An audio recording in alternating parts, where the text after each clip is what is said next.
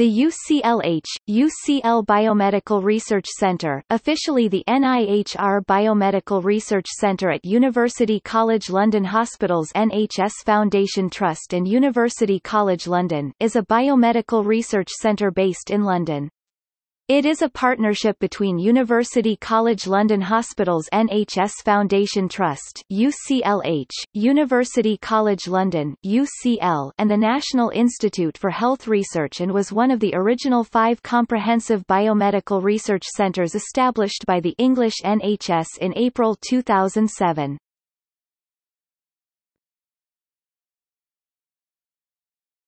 Topic: History.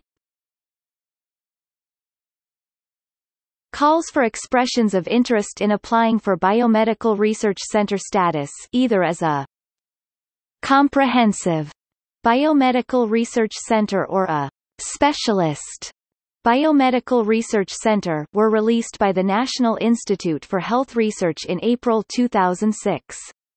All NHS providers in England were eligible to apply in collaboration with academic partners.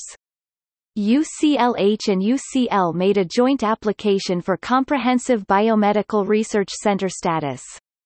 An international expert selection panel then reviewed the pre-qualifying questionnaires and identified a shortlist, which included UCLH, UCL.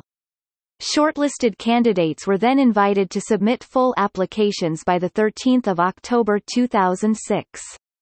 The UCLH-UCL application was successful, and the UCLH-UCL National Institute for Health Research Comprehensive Biomedical Research Center was established in April 2007. In June 2009, the centre was part of a consortium that won £1.6 million from the Engineering and Physical Sciences Research Council to fund the engineering and commercialization of multi-marker HIV smart chips for the rapid diagnosis and monitoring of HIV in resource-limited environments.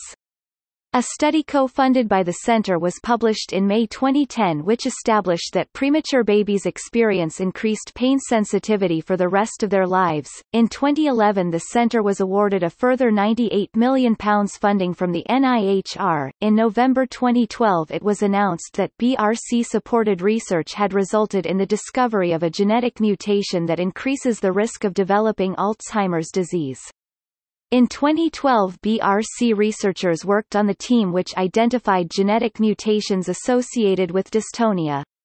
In November 2012, the world's first adolescent rheumatology research center opened, with BRC researchers leading the research agenda. In the same month, researchers from the BRC together with industry partners OJ Bio were awarded £800,000 to develop a handheld device that can diagnose patients at the early stages of HIV and give results within minutes. In 2016, the BRC was awarded its third tranche, another £111 million in research funds from the NIHR, for the cycle beginning in April 2017. The original 11 BRC were now expanded to 20, but the UCL BRC remained in the top 3, the only ones awarded a 3-figure grant.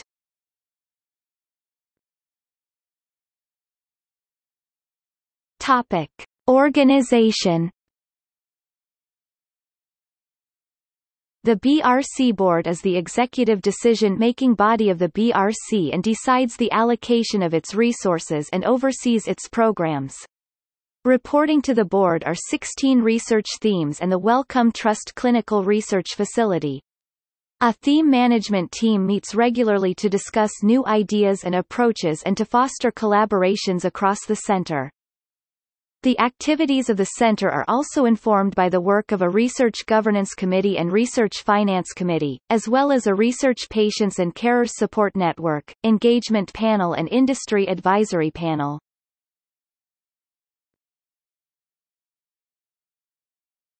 Topic: Activities. The BRC's work focuses on translating fundamental biomedical research into clinical research into treatments and therapies that have a direct effect on patients. In particular, the center focuses on experimental medicine research projects, such as early-phase human studies and studies looking at mechanisms in therapeutics, drug, immunological and cell-based, diagnostics and medical technology. The BRC supports experimental medicine research projects by investing in staff posts, equipment, facilities and training. The BRC's research activities are organized into 4 broad programs: cancer, cardiometabolism, infection, immunity and inflammation, neuroscience. In 2011, Department of Health (DH) analysis showed that the UCL and UCLH partnership generated 11% of all highly cited biomedical research papers produced in the United Kingdom.